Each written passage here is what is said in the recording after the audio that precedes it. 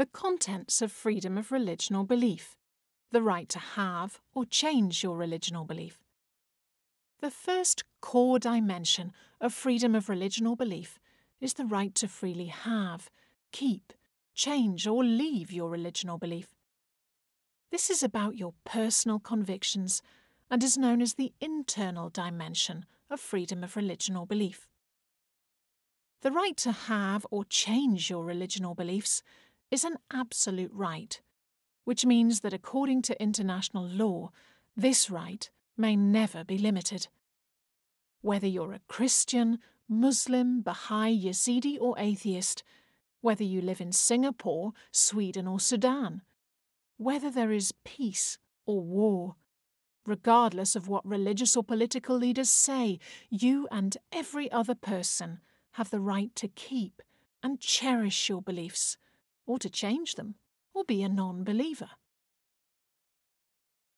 Of course, many people are denied this absolute right and punished or attacked for their religion or beliefs by governments, by family members, or by groups in their community. Some governments ban particular religions or beliefs. Falun Gong is a form of Buddhist belief and practice that's banned in China.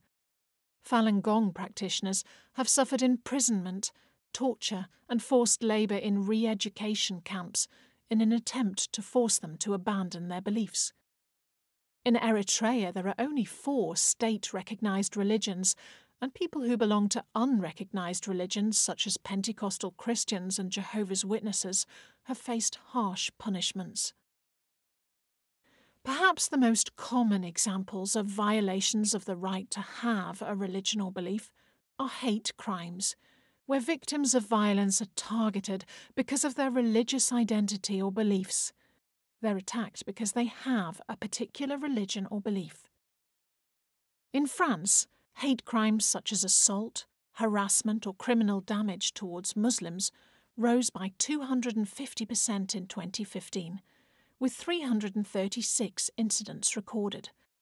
And the level of hate crimes towards the Jewish community remained high, with 715 hate crimes reported.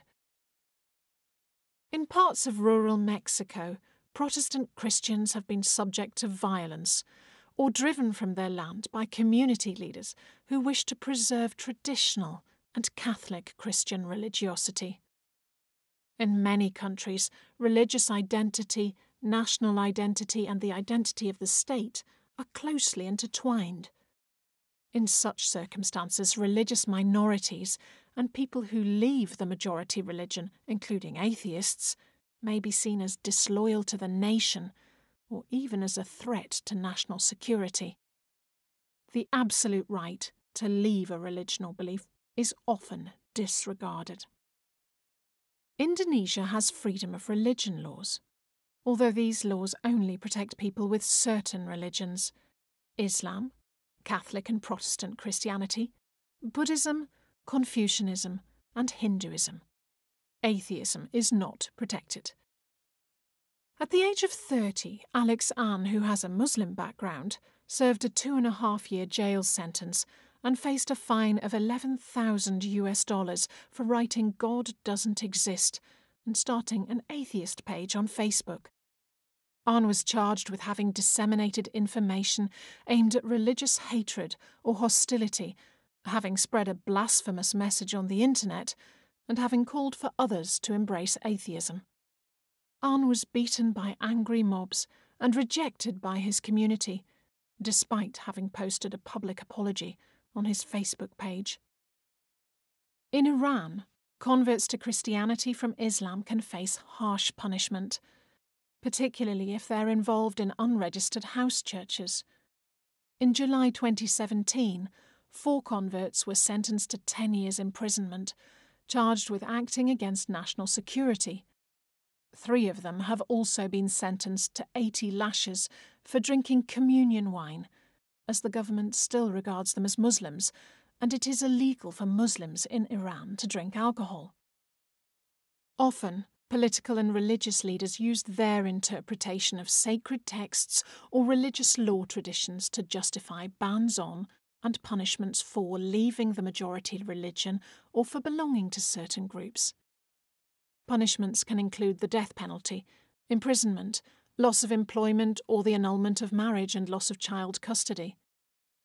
A number of countries with Muslim majorities, including Saudi Arabia and Pakistan, have such legal limitations on the right to leave Islam. However, this is far from inevitable. For example, in Sierra Leone, Muslims form around 70% of the population and Christians 20%, and whilst religion is very public, it's not politicised, and conversions in both directions are commonplace. These kinds of problems are not limited to countries with Muslim majorities. In parts of the Central African Republic, so-called anti-Balaka militias have used death threats to force members of the Muslim minority to become Christians. And several states in India have legislation restricting the right to change religion, for example requiring people who convert to seek permission from government agencies. And governments aren't the only ones who violate the right. In India, there have also been serious outbreaks of violence in which Hindu nationalist groups have attacked Christian and Muslim communities, at times including conversions under the threat of violence. In some cases, people displaced by the violence have been required to convert before being allowed to return to their homes. Neither are religious people the only ones to face problems. People who criticise religious ideas or the relationship between religion and the state can face great danger. In recent years, several bloggers in Bangladesh have been murdered by extremist groups for criticising religious ideas and practices and the state. Sadly, the Bangladeshi government's attempts to stop these violent extremist groups have not yet succeeded. Some governments fail to condemn attacks upon people who criticise religious ideas. This silence sends a message that the violence is justified and acceptable.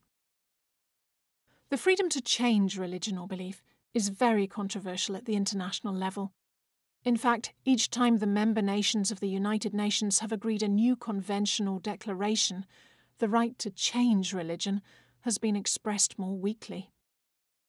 But even if the language gets weaker, the UN Human Rights Committee, whose job is to advise countries on how to interpret the Covenant on Civil and Political Rights, has stated that the freedom to have or to adopt a religion or belief necessarily entails the freedom to choose a religion or belief, including the right to replace one's current religion or belief with another, or to adopt atheistic views, as well as the right to retain one's religion or belief. To summarise, the right to have or change your religion or belief is absolute. It may not be limited under any circumstances. Nonetheless, some governments limit the right, and there are many cases in which families or groups in society punish people in different ways for having or changing their religion or beliefs. You can find more information about the right to have or to change religion or belief, including texts of human rights documents that refer to it, in the training materials on the website.